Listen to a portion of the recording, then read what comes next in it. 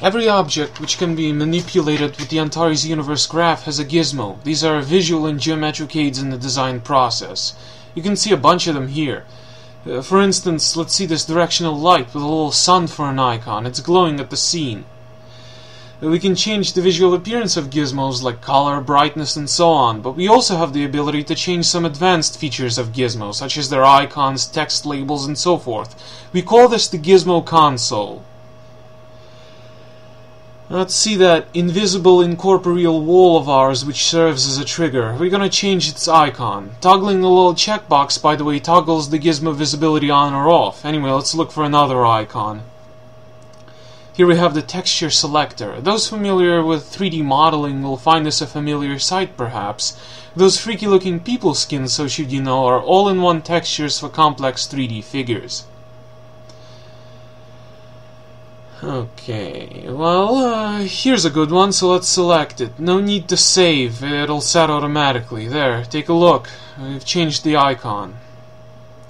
Now let's do a text label, since those are very helpful. We'll call this one Trigger, because that's what it is. We can change its color, but that's not going to show up since the object is invisible. Let's create some interactive gizmo action. We're going to use the OnTrigger-Stay activator that checks for an object's presence continuously.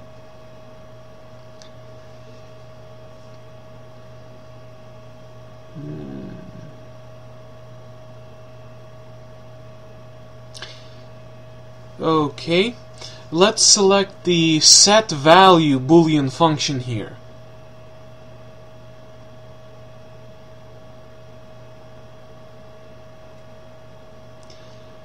On trigger stay, set true. On trigger exit, set false. Easy, right?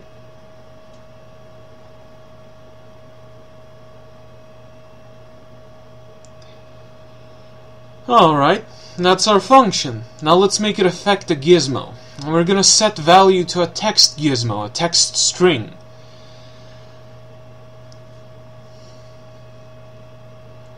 Let's undock this thing for a better look. In this simple block, we're just gonna add a gizmo description. Mind that it's got a string variable too, and that's gonna put our true or false when run.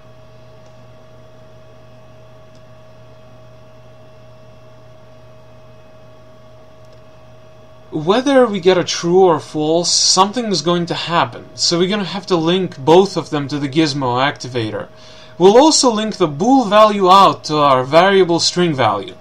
Thus, the string true or false will be placed into the string variable of our gizmo. Let's play and take a look.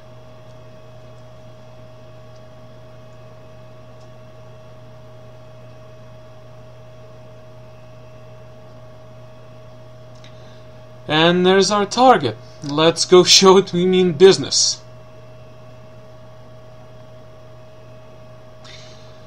Alright, let's move our avatar here. Slowly now, let's see how the thing changes. On trigger stay, true.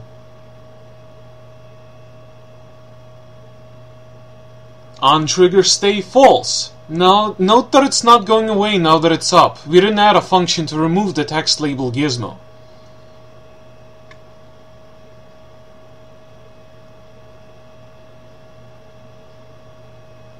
See how it changes when our object, the player avatar, goes in and out of our trigger?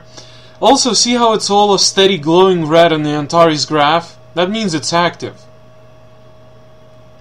Now let's modify our program a little. Let's make it OnTrigger-Enter instead of OnTrigger-Stay.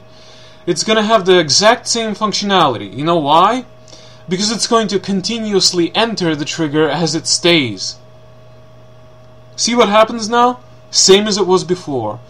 The Gizmo console is a very cool development tool, as you can see.